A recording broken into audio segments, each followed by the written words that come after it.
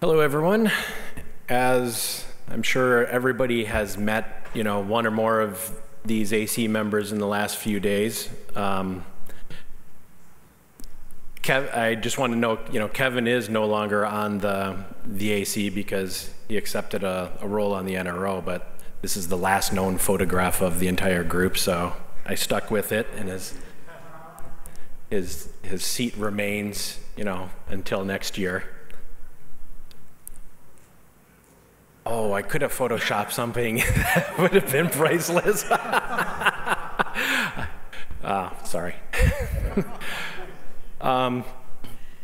As everyone knows, our role in the PDP is to facilitate these policies and try and move them forward. And after all of you, are done with this meeting and get to head out, we will be going into a room to rehash all the things that have been discussed over the last few days and try and make some good work out of all the good feedback that you guys have provided.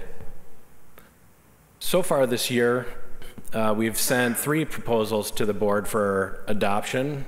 We abandoned 2 drafts, and we also requested that staff initiate the editorial update process regarding the return language in M&A transfers. And so far this year, we've gotten 7 new proposals submitted, 5 of which are currently in a recommended state. We've got 1 draft and 1 new proposal that we'll work on shortly.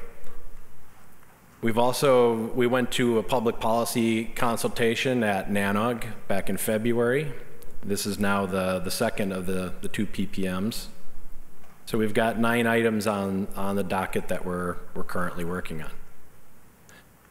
All things considered, though, that's not the worst workload that we've had. As you can see, the interesting thing is kind of the trends or the spikes. They're typically all related around the transfer proposals, because the really large spike back around 2007 that John Sweeting got to happily lead, we got through that one, and now a lot of the policies are cleanups or an evolution of how we do transfers. So I also made note that, from John's earlier policy experience report, took 2 things away to look at the AS topic, and we'll also be discussing 2016-4 at our meeting, which could possibly resolve the second issue that John raised during his report. Also wanted to thank Kathy. Now, Kathy has been volunteering her time for longer than Google has been incorporated. And even aside from the length of the tenure, I really wanted to point out that, it's one thing, just to volunteer and serve, but when you stop and think about how many people Kathy has introduced into this whole group and expanded this community, we're on ARIN 38 now, and my first meeting was ARIN 10, and that was actually before the formal fellowship programs and a lot of the newcomer stuff. And Kathy was the first person that introduced me to a bunch of people, helped me figure out how this whole thing works, and is really a big contribution into the fact that I'm up here talking to you guys. So I really want to sincerely, personally thank you for all your help.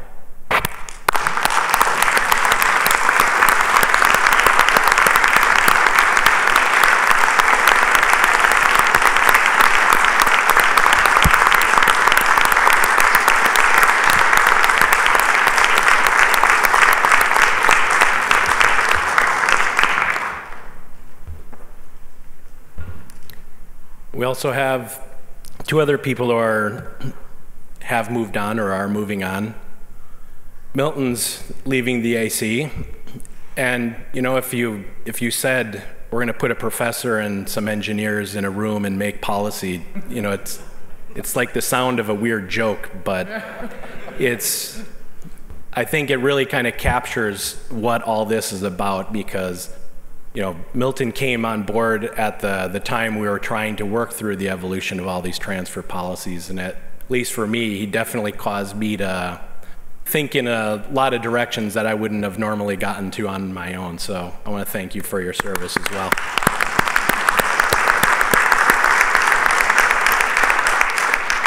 Finally, Kevin, my former number 2.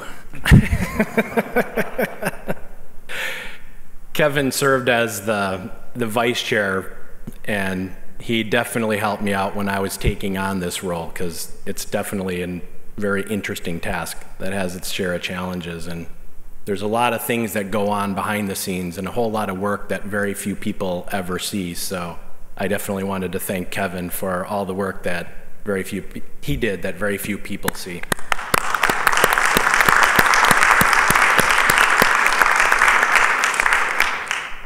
And as always, thank all of you for letting us serve. Thanks. Thank you. Any questions for the AC, Dan and the rest of them? No? Okay, thank you, Dan.